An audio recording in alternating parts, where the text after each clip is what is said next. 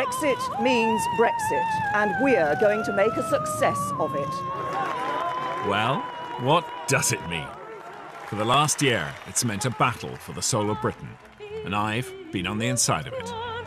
We did it! It's a battle where passions run high. Yeah, just punch him. Where nothing is certain. To put it mildly, it's gone tits up. Even when victory seems assured. We know who wears the trousers in this party, and it's Theresa May, and they're whatever trousers she wants. But above all, it's a battle at the highest levels of government. To pretend that it's going to be plain sailing is such knuckle-headed lunacy. It makes one wonder why anyone who thinks that is in politics. A battle whose rumbles and murmurings I've captured at every turn.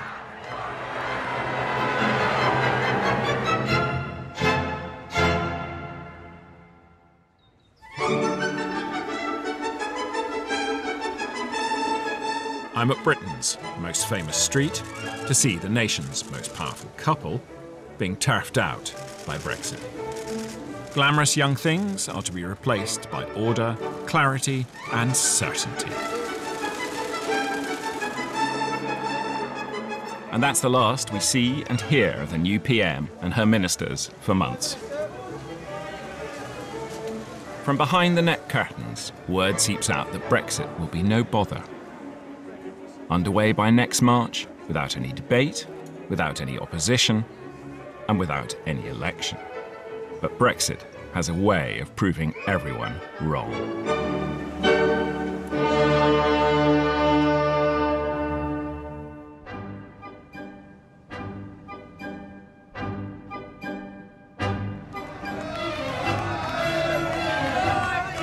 In a blow to the new PM, appeal court judges rule that Parliament has got a right to debate Brexit after all.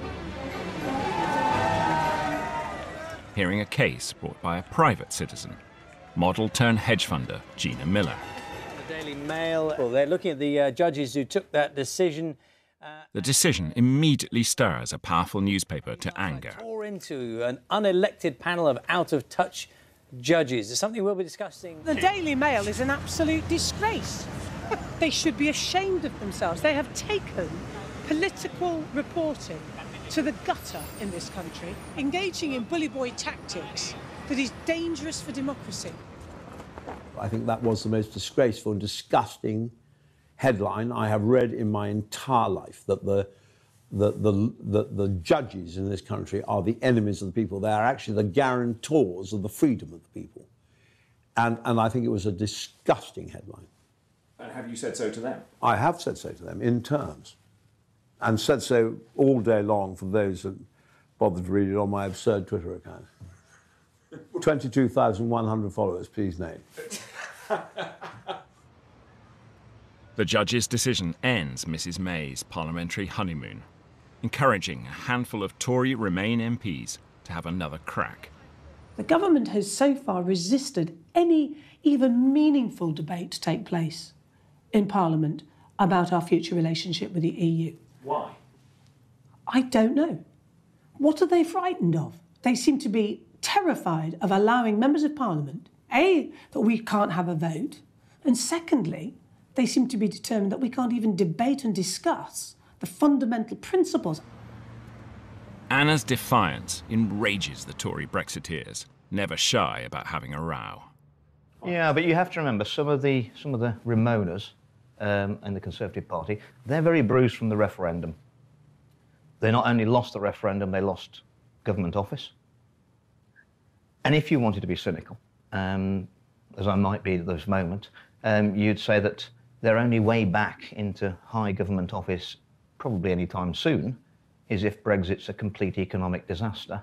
And you really have to see everything they say and everything they do through the prism of that self-interest. Quite honestly, I think Theresa May understands that if we let the people down on delivering Brexit, and proper Brexit, not staying in the single market, the political landscape is so volatile that the politicians who appear on the scene over the next 5 or 10 years, if we let the people down, will make Farage and Trump look like moderates.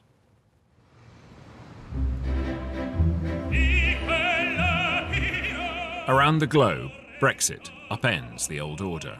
No cosy international diplomacy, a wholly new type of leader. Les Britanniques ont tiré les premiers, en quelque sorte. Behind those net curtains, Mrs. May and her team say some very disobliging things about Donald Trump, confident he can't win. Sorry to keep you waiting. Complicated business. Complicated. The president-elect wastes no time in repaying her snub. He suggests one of Mrs. May's oldest, bitterest foes as UK ambassador to Washington. The man he calls Mr. Brexit. Come here, Nigel. Come here. This guy, you know, they go around calling me Mr. Brexit. And I said, there's only one real. How are you, Nigel? It's a pleasure. What a great. To the government's consternation, they discover this isn't entirely a joke. Trump thinks he owes his victory to Farage's anti-establishment template. So we'll see you in a couple of seconds. Thank you. What a great honour. He has suggested, of course, that I become the UK's ambassador in Washington.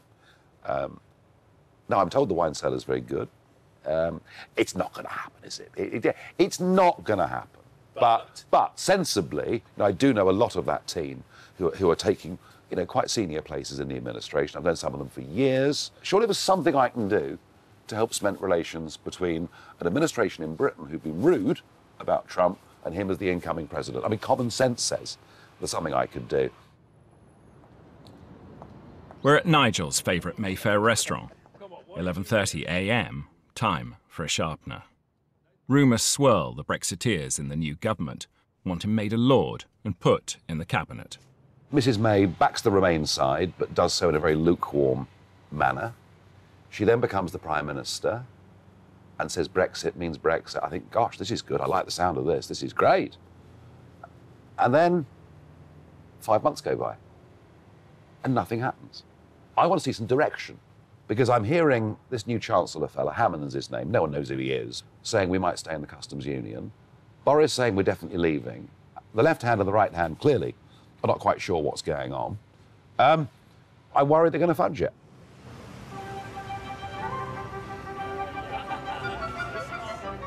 Now only 4 months to go till that Brexit deadline. Cabinet members mutter to me about Kim Jong-may, about it being her way or no way. Sure enough, she appeals the judge's decision, going all the way to the Supreme Court. It's the first major test of her government. Her opponent stays publicly silent. It's pretty intense. We know where you are, we know where you live, you're traitors. I need to be a second Joe Cox, and all this sort of stuff has started up again. From some senior police around the house last night who put in panic alarm systems all around the house because the worry now is that if anyone discovers our home address. This Gina Miller. Yes. Woman is now, oh, people are being nasty to me. I've had a death threat. I've got 10 death threats in there I've had this week, which I've sent to the Metropolitan Police. And do you know what they'll do? No. No. Absolutely nothing. So this is all being presented that Brexit has led to, you know, a rise in hate crime and all this appalling behaviour. Yeah, I'm sure a few louts have behaved pretty badly since Brexit. I suspect they were behaving pretty badly before Brexit, to be honest with you. But the hate that's been put against us on our side of the argument, that story isn't getting a look at. I think the trouble is with people like Nigel Farage, I'm actually not sure that you can have any longer a sensible, reasoned conversation with them. That's what worries me. If he would like a one-way ticket to America and continue his campaigning and his work in America, I'm sure I could organise a whip round. In fact, I'd probably pay for that one-way ticket myself.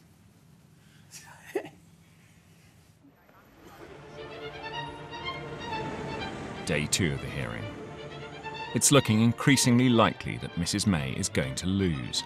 Her barrister, top QC David Pannick, trounces the Attorney General. I thought Lord Pannick's case was absolutely magnificent. I watched it here. I should have been writing letters. And I watched it here, and he was as smooth as a Vaseline otter, I thought. He was absolutely wonderful. And I mean, it was a privilege to watch that. And I just do not see the Supreme Court overturning the judgment of the lower court. I don't see it.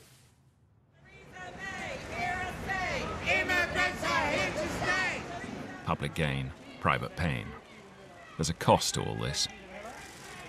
I got home last night to find out that the police have made an arrest last night, and the charge is inciting violence.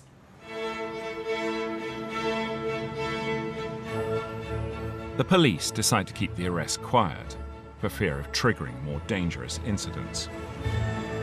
To my surprise, it's a fear the Brexiteers turn out to share, if for rather different reasons. Oh, the consequences of not delivering Brexit would be extremely serious in the country at large.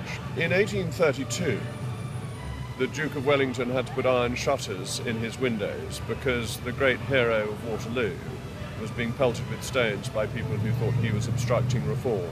It is very, very rare in British history that the British people have taken to the streets over a denial of democracy, but it is not impossible. In this fevered environment, the Labour Party decide they would like to take advantage of the divisions opening up in the hitherto impregnable government. I mean, they have said one thing one day, another thing the next day, and then usually on the third day a spokesperson says, we haven't decided. I think the Prime Minister is struggling with the different elements in her party who have been fighting over Europe for 40 years. The future of this country is bound up with these negotiations. Keir asks that the government satisfy 5 conditions before Brexit. I discover he's been privately assured that a bunch of Tories are ready to rebel. The vote on the 23rd of June was not a vote to write those that voted to remain out of their own history. Brexit or no Brexit, politics is eternal. The assurances are worthless. There's only one unrepentant Tory rebel. Leave the European Union. I think the truth is, and yesterday's debate confirmed this in my mind, that nobody, probably from the Prime Minister downwards, has the first idea how events are going to unfold next year. We're on an unknown journey. They have no agreement on any important feature of policy between themselves. Their policy wouldn't fill one side of A4 at the moment, and they're still discussing it. Trouble piling up for the PM. Final day at the Supreme Court. To my non-legal eyes, it's not looking good. At 4 o'clock, the Law Lords retire for their verdict. Gina Miller poised for victory. A victory the ever-loyal Brexiteers are already decrying. I think this is a day of history. There's a good thing to say at the top of the 6 o'clock news to encourage people to carry on watching until 6:25. But isn't necessarily more profound than that. And has Mrs. Miller spent her money wisely? That's a matter for Mrs. Miller. People have all sorts of hobbies. Some people like yachts, some people like being litigants, and clearly Mrs. Miller likes being a litigant. It's absolutely worth it. Why would anybody want to make themselves a celebrity so that you get death threats? At the end of the day, you attack the person, not the policies or the arguments, when you have nowhere else to go. And frankly, they're just cowards. I'm sorry, be a man, because most of them are men. Come and talk to me and find out my motivations. If you don't have that courage, then just shut up. This whole portrayal of good v bad. She's good. She said earlier today that she'd received abuse for what she'd done. It's because she's black. That's why. Yeah, says it all, doesn't it? So, says it all. And yet that gets broadcast. And again, we're all meant to think that's true. Can you imagine the media portraying a story that I've been unfairly treated because of who I am? You know, I'll do a press conference. I went to a public school and I'm white, and that's why they're being beastly to me. Do you think they'd run that?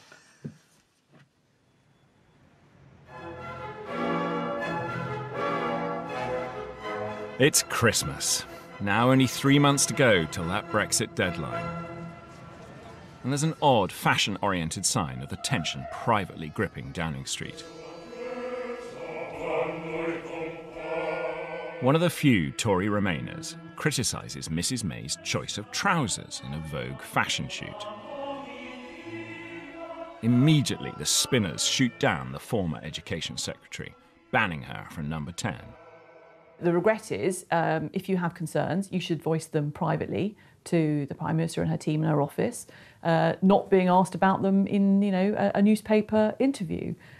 We live and learn, and that's the whole point about this thing of politics. A hint that Number 10's tactics have backfired, only strengthening her resolve. It would be nice to see that there, in the early part of 2017, that there is a plan, that it is published, that it is there for parliamentary scrutiny, and that we have it before the government triggers Article 50. But for now, Nicky is still a mere speck in the ocean of Brexiteer joy. I'm completely happy, especially after the Opposition Day debate, that we have the votes to get it through Parliament.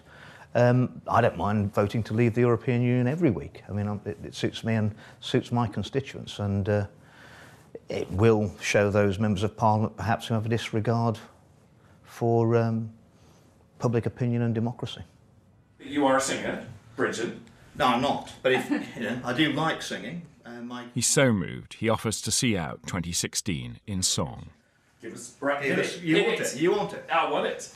Even when the stormy clouds are in the sky, you mustn't sigh and you mustn't cry. Spread a little happiness as you go by. Thank you.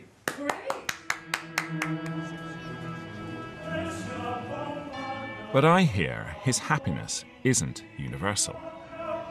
The PM is privately worried about her majority, a wafer-thin 12, and increasingly alarmed by mutterings about what on earth Brexit does mean. So on a cold winter morning, she sets off for Lancaster House to silence the doubters. As a priority, we will pursue a bold and ambitious free trade agreement with the European Union. It should give British companies the maximum freedom to trade with and operate within European markets. But I want to be clear. What I am proposing cannot mean membership of the single market. Absolutely delighted. I think the Eurosceptics are fully vindicated, and it's going to go down really well in the country. I mean, at the end of the day, Brexit is going to be Brexit, and a Prime Minister, a politician actually delivering on what they've got a mandate from the people to do so. How novel. I think it might catch on. It'll be very popular, isn't it? And what we do know is we know who wears the trousers in this party, and it's Theresa May, and they're whatever trousers she wants. And I don't believe that the EU's leaders will seriously tell. I thought that it was good, and I understand from the one ambassador that I have spoken to this afternoon that they thought that it was much better than they feared. So I think it was good. Now, I've spoken to Nick Clegg on the way down the lift, who believes that it's Hiroshima. But the Brexiteers are thrilled with, in front of the queue and all that sort of stuff. Yes, but the Brexiteers, darling old things, they're pleased. It doesn't take much. You chuck them a bit of red meat and they have an absolute accident on the spot. I mean, they're awful, but they don't have any idea of how long it takes to do a trade deal. So you're feeling a bit lonely at the moment? No, I always feel lonely. Hell, I'm not conservative. No. Being serious. No, not really. I mean, you just battle on, don't you? And Number 10, what are they saying to you? But they don't talk to me. I'm just a mere backbencher. This place is being excluded from the process, so your voice is not being heard, especially if you're a 48%er.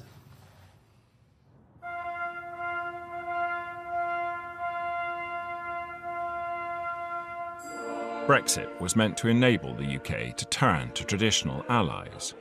But things are still no better across the pond. No date's been set for a first visit by the British PM. Donald Trump is about to be inaugurated. He decides to reassert the public importance of his British ally. Picture taken with you. God bless you. Nigel grabs the opportunity to rub Theresa's nose in it. America. That's right. God bless you. Brexit. Yeah, Brexit. So it's just come together, Trump, you, and America. We're all here to see the greatest president.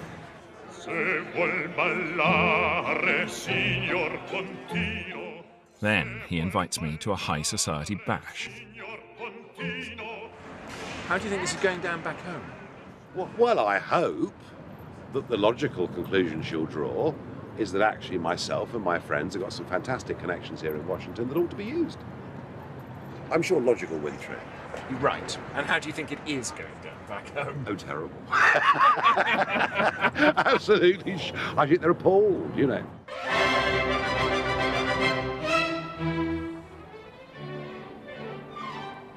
It's Inauguration Day.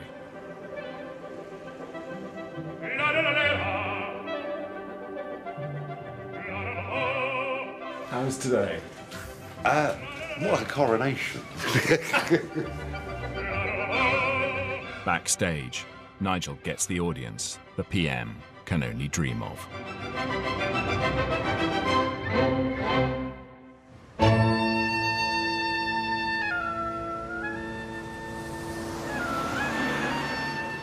Just 2 months till Brexit, and I'm back at the Supreme Court. It's D-Day. Does Parliament get the say in Brexit that the PM doesn't want it to have? Bag of nerves this morning, lots of different emotions. Relieved that it's going to be over finally and I can get my life back, because I only anticipated it going up to October. It wasn't supposed to be quite so many months. I can't think about it about winning. It's just about the right thing. I'm thinking about it about right and wrong rather than winning or losing, because I think it's right that we uphold our constitutional law and that we go to Parliament and the people we elect do their job. And I think it's wrong of the government to have thought that they could just go off and do what they wanted to. I see she's now a philanthropist. Self-styled, I presume. But that's how the BBC describe a philanthropist, so she must be a good person. Mustn't she? But just find that description of her fascinating. In broad terms, Article 50 provides that a country wishing to leave the EU must give a notice in accordance with its own constitutional requirements. Therefore, the government cannot trigger Article 50 without Parliament authorising that course. It has the opposite effect. Yes. The referendum is of great political Of course I'm not. I'm significance. listening to the judgment. But the Act of Parliament did not say what should happen as a result. For all the playing to my camera, Farage is an astute politician. He knows Mrs May has been wounded by today's ruling. The one thing I'm just beginning to think is I'd always thought there's no chance of an early general election. You know, Mrs May's not the kind of person that takes risks and does things, but I'm just in the last 24 hours beginning to think that if Copeland goes to the Tories and if Stoke were to go to UKIP, you would have a really fatally weakened Labour Party, and that may be her opportunity to go for a spring election.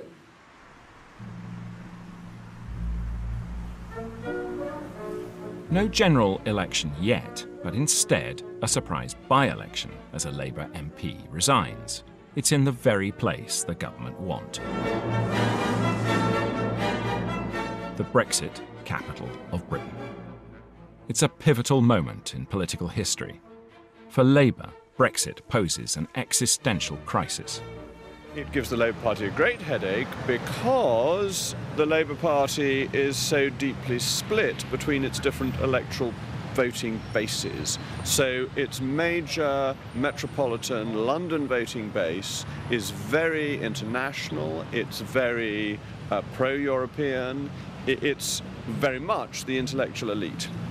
Its voting base outside London, particularly in the north of England, was very much at the forefront of wanting to vote to leave, and they represent seats where 70% voted to leave. And those two voting bases have been sundered apart, and it's very hard to bring those two together. The Labour Party, I mean, they were hopeless last year in the referendum campaign, and they're hopeless now. And I actually feel very sorry for friends who are in the Labour Party, because I think they are watching their party go through its death throes. UKIP are desperately hoping they'll replace Labour as the party of opposition, sweeping up their heartland seats. Privately, Number 10 wouldn't mind that too. UKIP's new leader announces he'll stand. So how's it going? It's going really well, on the tours. Very good, looking positive. Opinion poll yesterday's got us 6 points ahead, so we're pretty confident. And what's happening to the Labour vote? But people are crying out for change. That's the one thing which keeps coming back all the time. They've had Labour MP for 50 years. People now want something better. The Liberals? Haven't seen him. And the Labour guy? Haven't seen him either.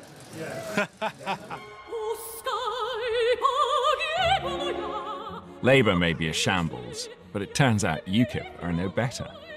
Personality issues gnaw away at their campaign. The cry goes up, bring back the man who's had enough of politics. Safely back in W1, it's a rather different, private story. We've got a very tough couple of weeks coming up. And I think UKIP needs to make one or two changes.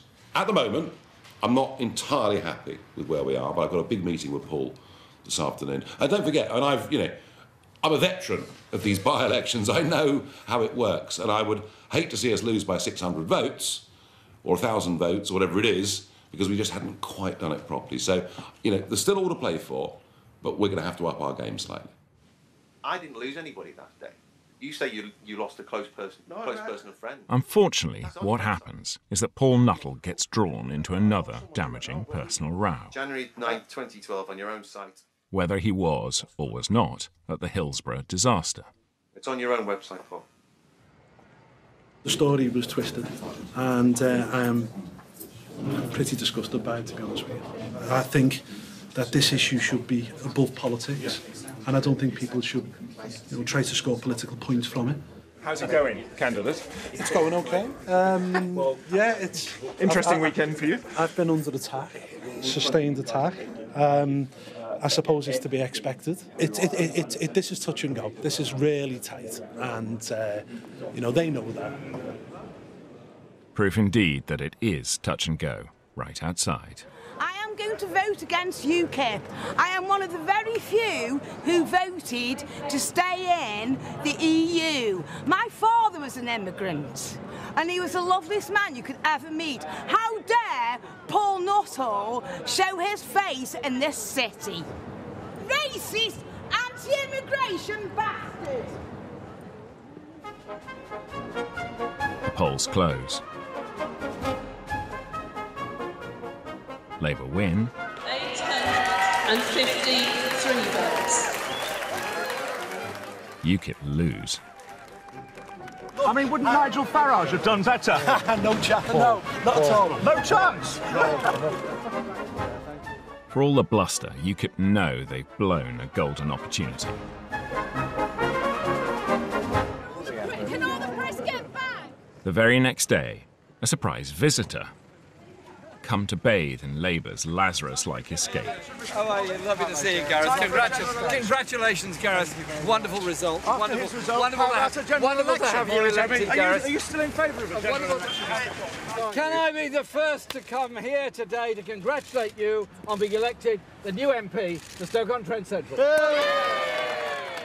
It doesn't go entirely to plan. Mr Corbyn, what about Copeland, Mr Corbyn?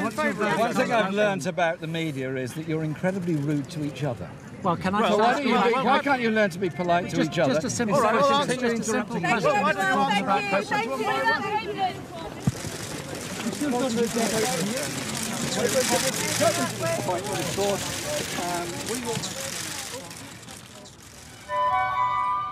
Only a month till Theresa May's Brexit deadline. 2 of her certainties gone.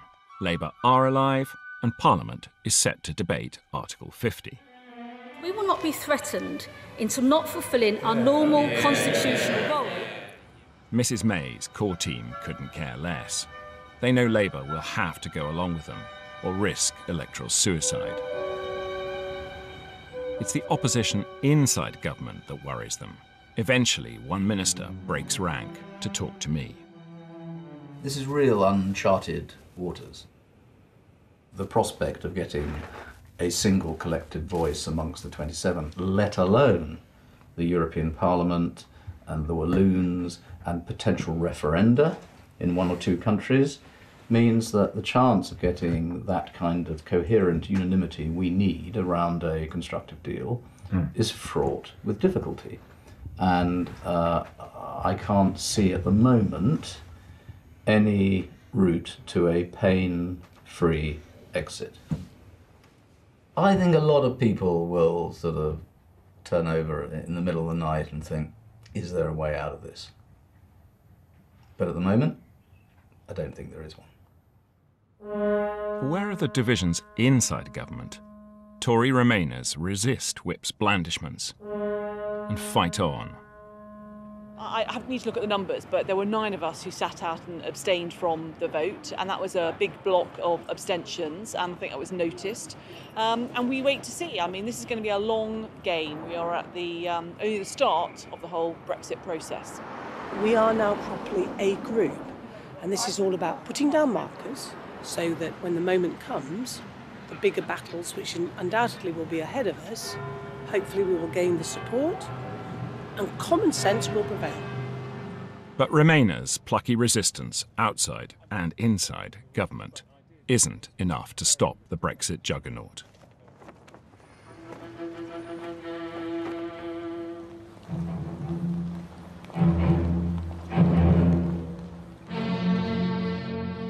(29th of March), Brexit finally means Brexit.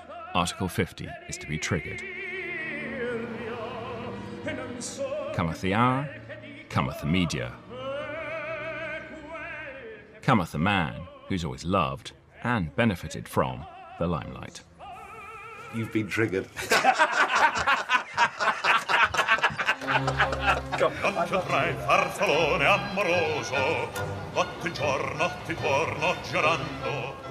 It's almost as though Stoke never happened.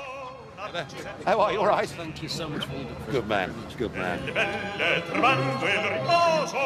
It's very nice to see you again. Well, it's great to be here, and I hope you're going to have fun. The Article 50 process is now underway. Britain is leaving the European Union. We are going to make our own decisions and our own laws.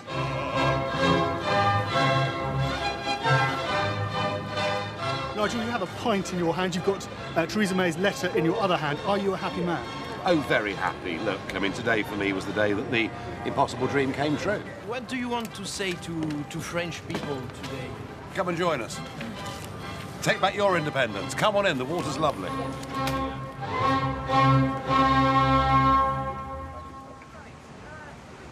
Joy, however, is not entirely unconfined.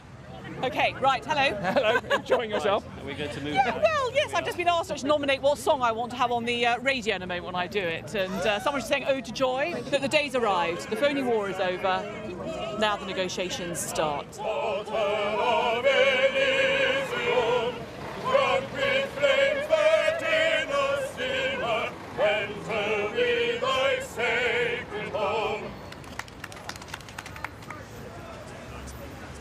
Yes, an excellent day.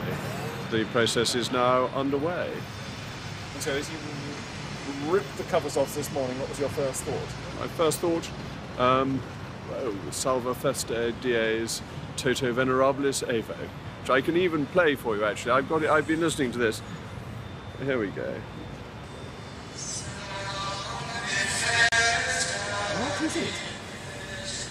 Hail Festal Day, venerable through all ages. It just seems to be an entirely appropriate theme for Brexit, as we're finally getting out of the European Union.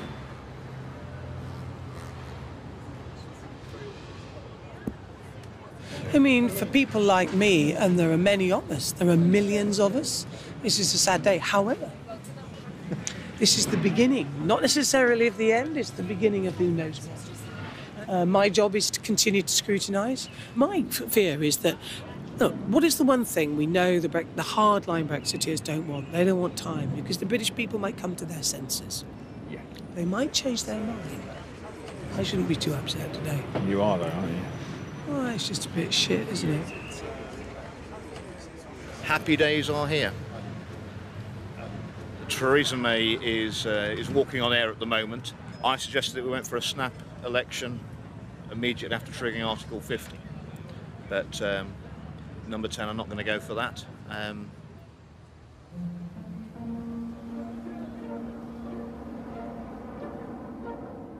But what do you know? The last of Mrs May's Brexit certainties crumbles. She calls a general election and rams it through Parliament. I think everyone was taken completely by surprise. I just did not see that it was going to get through the House of Commons until she made the decision, and then I thought, she's going to get this through the House of Commons because the Labour Party are going to be a bunch of lemmings, and in this massive sort of sacrificial act of collective suicide, they're going to vote for an election. So she's played a blinder, and the judgment of getting it through the Commons, which in my view is the biggest hurdle overcome, is a stroke of genius.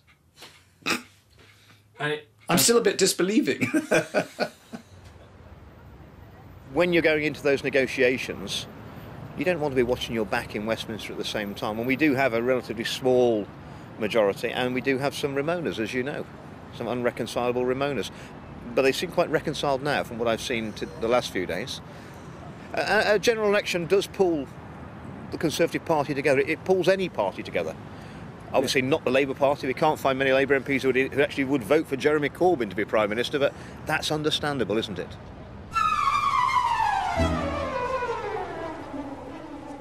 Newspaper polls give the PM a commanding lead. Labour's internal ones are even worse. You voting in the election? I am. Are you voting this way? Of course. I'm in Stoke as Eddie Izzard comes to give life support to two despairing MPs. New boy Gareth Snell and his minder, Ruth Smeeth. I don't feel like I've stopped from the by-election, so this is, just as I'd started to recover a little bit, off we go. And this is in my constituency. Well, we will be in my constituency in a minute. And what are the odds for you? I'm currently projected to lose. Gareth, you're being filmed. By contrast, the leitmotif of the Tory campaign is total control. The public, and all but the most loyal of the media, are ruthlessly excluded from all press events. I'm outside the East Midlands launch to hear the faithful. Theresa gave her rousing speech to launch the campaign in the Midlands, talking about strong and stable leadership and the choice that's there. There was quite a good piece written by a former Labour MP who's a journalist, and he spoke about John McDonnell, who he said, despite appearing an affable cove with his affable exterior, you can't help but think at night he's making lists of people who'll be shot straight after the revolution.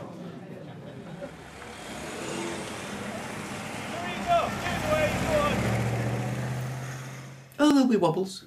There'll be a wobbly Wednesday and a tetchy Tuesday and a sort of Thursday tantrum. I mean, it's in the nature of campaigns, but I have to say it's pretty steady at the moment, and no one else is really sort of, making any impact, I sense. There's certainly no threat from UKIP.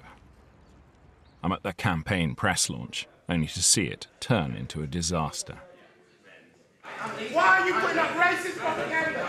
People are allowed to wear what they like. Women are... Don't touch me. Do not touch me. Excuse me, could you please leave? Women are allowed to wear what they like. Women are allowed to wear what they like. It's time to stand up against you. Like that's always a racist figure, a fake scouser.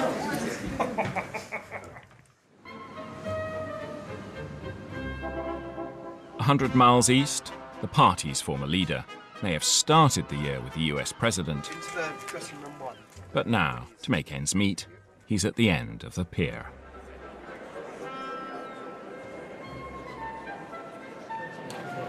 What happened to the protest? Don't know. Didn't materialise by the looks. Oh. It's not a bad thing. There might be somebody in here. I must be going downhill. Please put your hands together with Mr. Nigel Farage. An Evening with Nigel Farage contains 20 years of hits.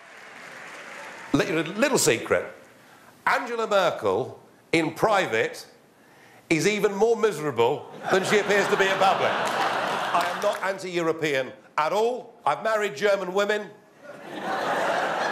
Oh, Juncker, he's, crikey. I thought I liked to drink, bloody hell.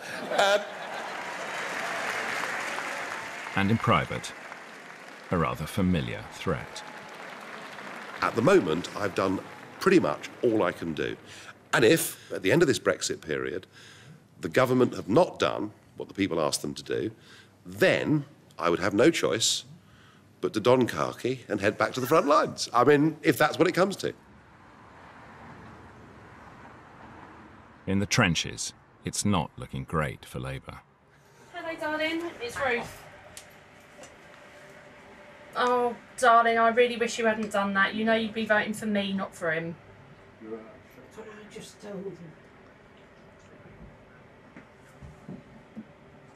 But you know it's... Oh, no. It's going well, then. He's throwing his postal vote away. There is, unfortunately, a little bit of a theme at the moment. At this point, I honestly think it will be when people are, just as we heard, actually, when people have got their ballots in front of them. They don't know what... I don't think they know yet what they're going to do with them. Whether they think they're voting for me, whether they think they're voting Labour, or whether they think they're voting for Theresa May and Jeremy Corbyn. And I don't think anyone knows yet. Right. So the count will be fun.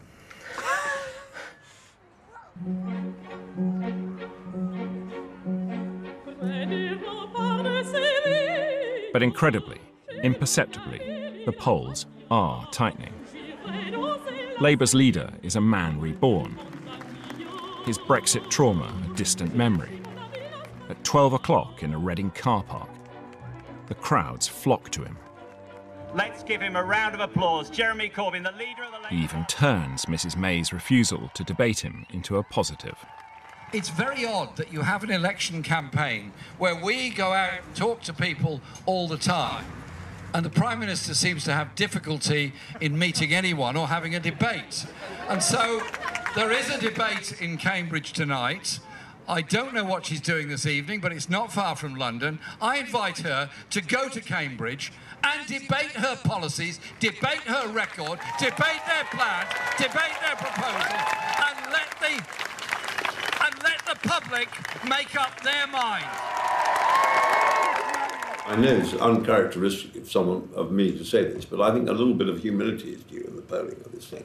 I have no idea. I think the idea the Tories are going to get a landslide of 150 seats is absolute rubbish. I think we'll get a decent working majority.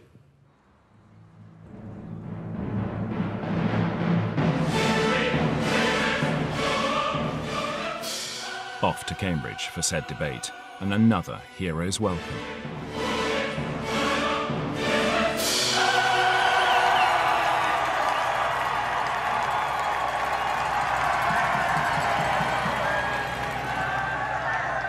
No Mrs May, of course, just a brave Home Secretary.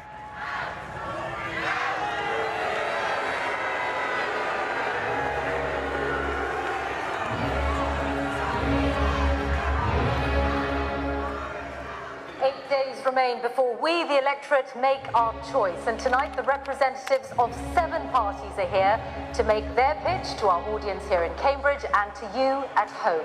Conservatives from Amber Rudd. Away from the crowd's adulation, the debate's a sticky experience for Labour's leader. And we have to stop thinking, as you do, that there's a magic money tree. What we need to do is recognise the human rights and justice of people all around the world. There has been a result, and I want to make sure that we get the right result under Theresa May. You stood on a platform just about a year ago saying that you thought that Britain would be safer, stronger and better off in the EU. That was in fact what you said. But just turning up has given Labour the PR advantage it needs. If I was Amber Rudd, I would be on the phone to Theresa May tonight and say, listen, Theresa, I know that we're friends, but quite frankly, I had a really hard time tonight, and you really owe me, because you put me in a very difficult position, and you should have gone and done that job yourself. Okay. Lots of big smiley faces. The polls tighten.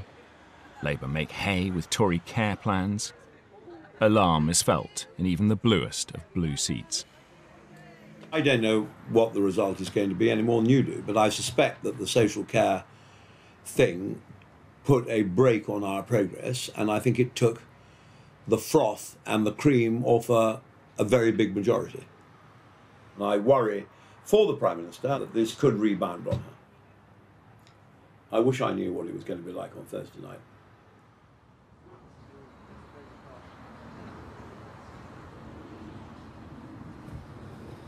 Somebody peed on my poster, but they don't realise I caught on CCTV. They've trashed our posters. They've pulled them down. They've put graffiti on. Bastards.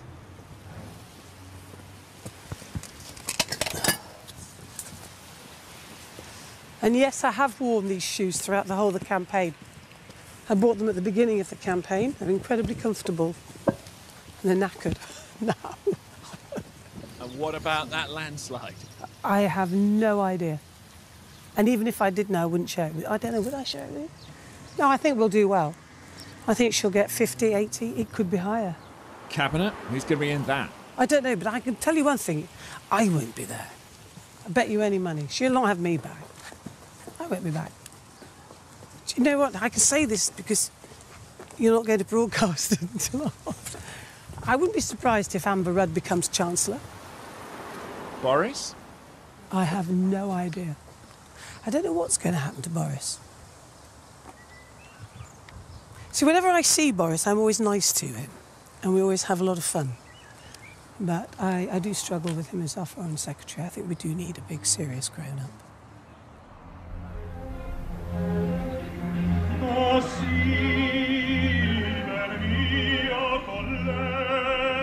We await the start of this last debate between Jeremy Corbyn and Theresa May in front of an audience of voters coming up in about 10 minutes' time. Another sign of Tory nerves. The Foreign Secretary is brought out from whatever cupboard he's been hidden in.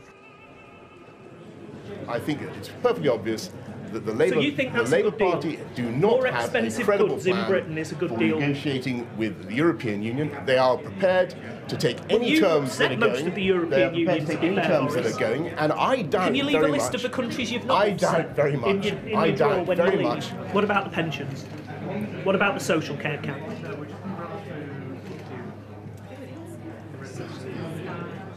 Yeah, just punch him.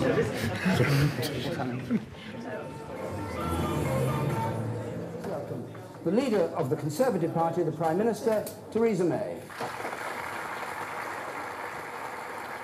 The leaders are evenly matched, but in the spin room, the Tories' attack dog overplays his hand. Because you've helped coordinate this campaign. Sorry, Boris, just a second. You helped coordinate this Labour campaign. And his Hang on, feebleness Boris, in the Brexit negotiations. just a second. Sorry, he just been shouting my ear. Well, but a piece. You helped coordinate this campaign. He's never used a food bank. He's never been to a food bank. Right, Actually, I started. Whoa. Hang on a second. What I want to do, You should take that Boris, back, old boy. Take it back. No, well, why don't you just sort this out? Hang on a second. Why don't you take it back? I just want to hear. You just pointed in my face. I want to hear from. Let's hear from Jeremy Corbyn. This is what he had to say about that nuclear deterrent. Perfect. Cheers. How do you think it went? I thought that genuinely, I thought the Prime Minister's performance was extremely good. She was crisp, she got robust, she got all the points across, and I was very alarmed by Corbyn, and I think it's extraordinary that at this point in our history, the Labour Party should have thrown up this character as their candidate. Nick Soames thinks we've reached peak Corbyn. Look, we'll see what happens next week. But It's the eve of the election, and Boris's deputy is every bit as worried as his master. The mood amongst the voting public, I would say, has gone sour. And, we've ended up with a campaign which has begun to make Jeremy Corbyn look credible. That's not a happy achievement. Some of the traditional Labour voters who he used to alienate are now saying, OK, well, at least he's better, at least he's not a Conservative.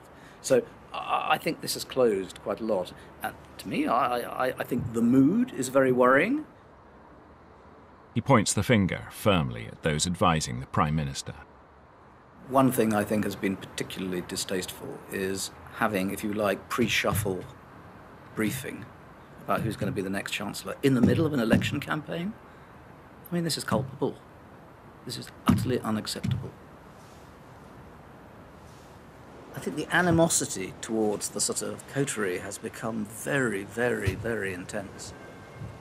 And it is a problem. Whether a really big thumping result would see that go away altogether, I'm afraid I'm now not sure.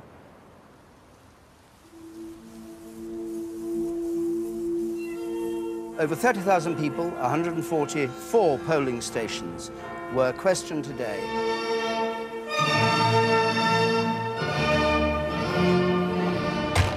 And by the magic of psephology, we're able to predict what we think has happened tonight. And what we're saying is the Conservatives are the largest party. Note, they don't have an overall majority at this stage. 340. If those are even vaguely accurate, then I don't need a concession speech tonight, which I just finished writing. I'm delighted if we're a step closer to a Labour government, but if we're in a period of instability, of unstable government, not this strong and stable thing that she's been pushing, we're renegotiating Brexit, and because of the arrogance of the Prime Minister, what happens now, this is, the country, the world has never been more scary or unsettled. When are we going to negotiate our exit? We have triggered Article 50. What happens next? Boy, oh boy, oh boy, are we going to be hung, drawn and quartered if this is all wrong? Yes. We have to go on. I leave the happy family and belt 60 miles down the road to Beeston. Counting's just underway, and it looks like Anna's in trouble. We called this election on the basis we were 20 points ahead, that we had this astonishing Prime Minister who we were all her candidates. She was strong, stable and everything else. And to put it mildly, it's gone tits up. And if Theresa's in trouble, the strong and stable leader is Jeremy Corbyn. That landslide that we all predicted, the 90 plus, isn't going to happen.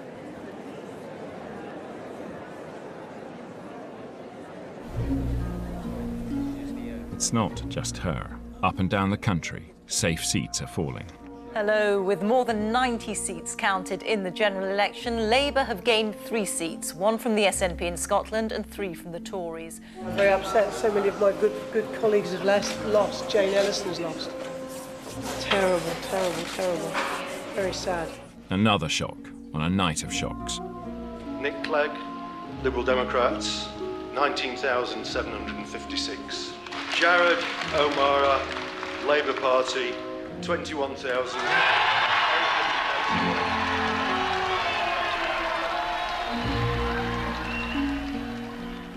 Hang on a minute, I'm sending a text to Nick Clegg. Are you? Oh, what are you saying?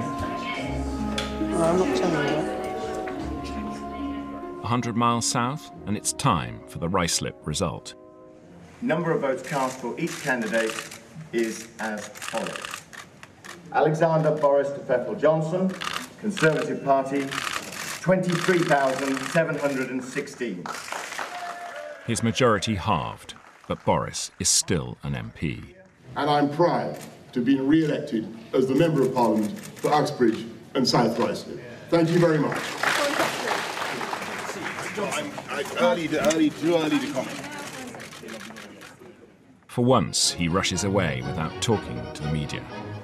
No hostages to fortune if there's going to be a leadership battle. We have just heard a rumour, I put it no stronger than that, that the Tories may be in trouble in Hastings. It's a tight race there. Amber Rudd. A certain BBC journalist has just sent me a text saying, many commiserations. And I replied, I haven't lost yet. He said, blimey, misinformed, I'm very embarrassed. Apologies. But Labour and Tory are neck and neck. The clerk orders a recount.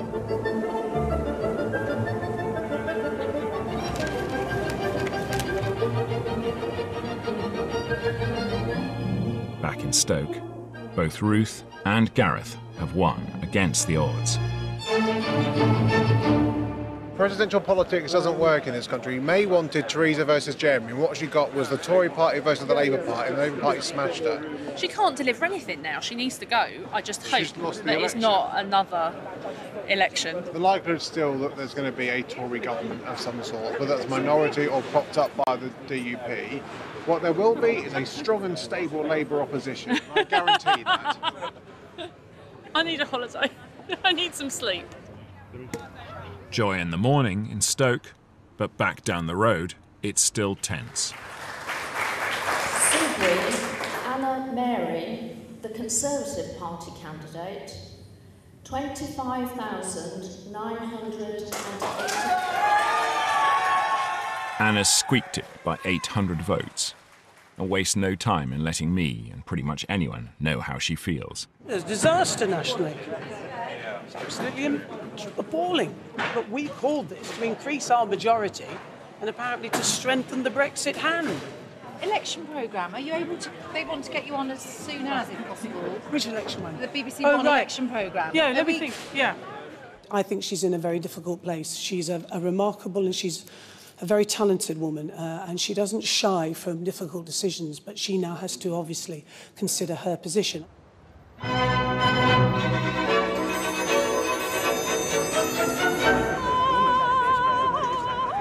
A year on, and I'm back at Downing Street. The PM, once again, mortally wounded by Brexit, and all it actually means. Rumours swirl amongst the media. A very good night. He did turn the tide, really, in that election against Mrs May. She's going, she's not. Jeremy Corbyn is measuring the curtains. Eventually, news seeps out she's off to the palace. Her government kept in place by a deal with Ulster's hardline Democratic Unionists. Back from Her Majesty in defiant mood. It is clear that only the Conservative and Unionist Party has the legitimacy and ability to provide that certainty by commanding a majority in the House of Commons. That's what we will deliver. Now let's get to work.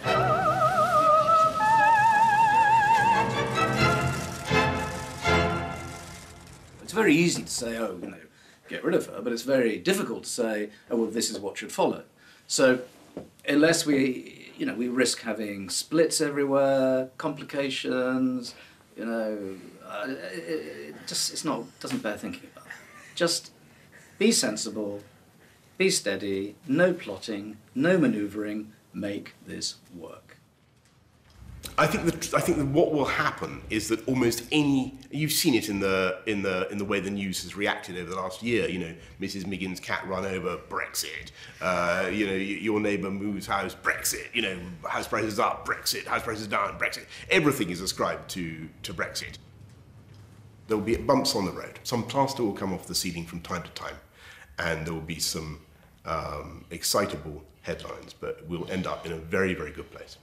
So what about Boris?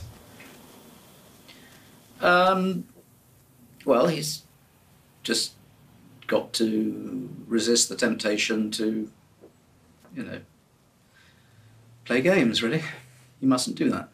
And he must just be part of the stable, you know, cabinet government we want to see.